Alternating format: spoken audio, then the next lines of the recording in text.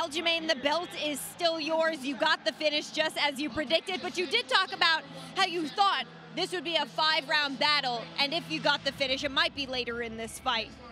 When you got into that first round with TJ Dillashaw, you said you didn't realize that maybe he was injured, but what was it like for you having complete control of the former champion? It was unreal. I mean, everything I envisioned that was going to happen pretty much happened, and I played this fight out so many different ways. I was like, I might be able to take him down and manhandle him. I might be able to take him down, he'll get right back up, and then we're battling, and then we're both exhausted, and then knock him out, drag him out fight. I think they noticed that his shoulder came out at the end of the first round when he was walking back to his corner because I turned my back, but they pointed it out to me. I was like, oh, which one? And yeah, I'm on cloud nine right now. As you should be. Did you change your approach to the second round after you heard that?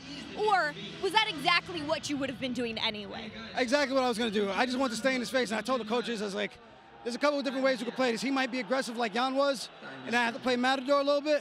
Or I just say, if he is aggressive, I'm just going to go forward, and doesn't matter what, I'm not taking a step back and try to get him down on the ground and do my thing. Take him down, backpack him up, send him home. Yeah, you certainly did that. Do you feel like, are you worried at all that because there was an injury, people might take away how great your own performance was?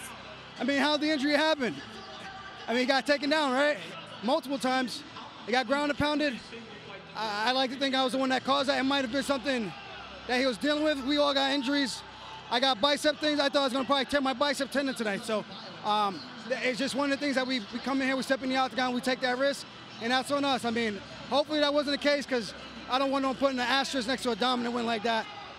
I got the takedown. His shoulder didn't come out when I got the takedown. I got to mount. His shoulder didn't come out when I got the mount. So as far as I'm concerned, that's all me. Spoken like a true champion, and well-deserved. You now tie the history books with 2 title defenses like we spoke about this week. There's been a lot of there hasn't really been a dominant champion in this division.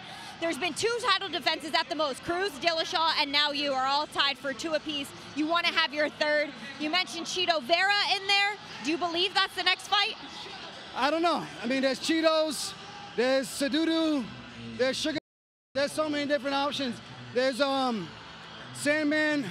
So, I mean, I got respect for all these guys, but at the end of the day, you sign that dotted line, the trash talking begins. So, I think Dom still has the most wins. You got to include those WC wins, the same way the UFC includes Strikeforce wins with the UFC wins. So, right now, I'm chasing him. I'm chasing Dom.